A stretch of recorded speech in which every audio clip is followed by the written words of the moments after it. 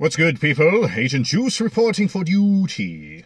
In today's lovely little drawing inspiration episode, I shall be speed painting the maniacally vicious Gertrude from Skottie Young's comic series I Hate Fairyland. And as part of this speed paint, I'm going to attempt to loosely recreate the art style of the comic, mainly in the messy and wild line work. Now again, if I wanted to lie to you, I'd say I'm doing this as a means of emulating the art style of Skottie Young and bringing his influence into the work much the same way I wish to bring his character design and writing influence into my own work. But the truth, my dear friends, is that it's easier to do messy line work than it is to do clean line work. Tee-hee! I think you know where I'm going with this. Anyway, if you haven't had a chance to read I Hate Fairyland, I highly recommend it. Particularly if you're into dark comedy and over-the-top violence disguised as a whimsical candyland adventure. For those of you who'd never heard of I Hate Fairyland, the TLDR of it is that Gertrude, the main character of the series, was once upon a time transported to the magical land of Fairyland when she was but a child. She was then tasked by the ruler of Fairyland, who is Claudia, the queen, upon going on a whimsical adventure to find a laundry list of MacGuffins that would eventually lead her back to her homeworld. Unfortunately, that never happened. And now, nearly 30 years later, Gertrude still searches for these MacGuffins, not having physically aged past childhood.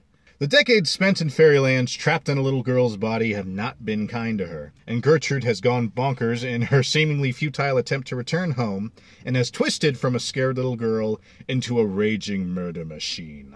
I Hate Fairyland chronicles her spectacularly murderous escapades in trying to get the hell out of Fairyland, all the while aided by her little helpful Jiminy Cricket guide friend Larry, who frankly is just as fed up with all this nonsense as Gertie is. And with all that explanation said and done, and for those of you who follow my work in the past, at this point, it's rather self-evident why I admire Gertrude as a character and why I'm drawing inspiration from her and her story. For those of you not savvy to the sitch, I like her so much because she is a joyous roiling mess of darkness.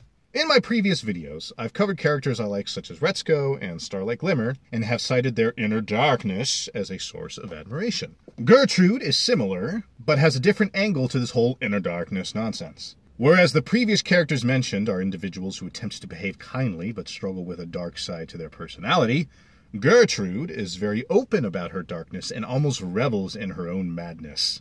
Basically, if I were to describe Gertrude in one phrase, and yes, in this case I'm using a whole phrase instead of a word for those of you familiar with my MO, I would say that she is a wolf in sheep's clothing. Her outward appearance is that of a cute little girl, but in reality she is a jaded and murderous middle-aged woman who has the great misfortune of being trapped in a little girl's body. Granted, her outward appearance is still ragged and rather psychotic looking compared to an actual cute and innocent child, but the point still stands. Her small stature is meant to belie her true dangerous nature. But don't get me wrong, Gertrude is not some crazed Joker-like serial killer. Her darkness and violence come from spending decades in a hopeless situation in a world where everyone kind of hates her.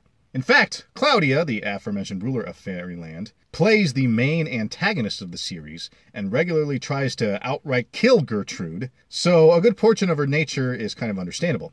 In a strange way, I kind of compare the relationship of Gertrude and Claudia to that of Kratos and Zeus, respectively, from God of War.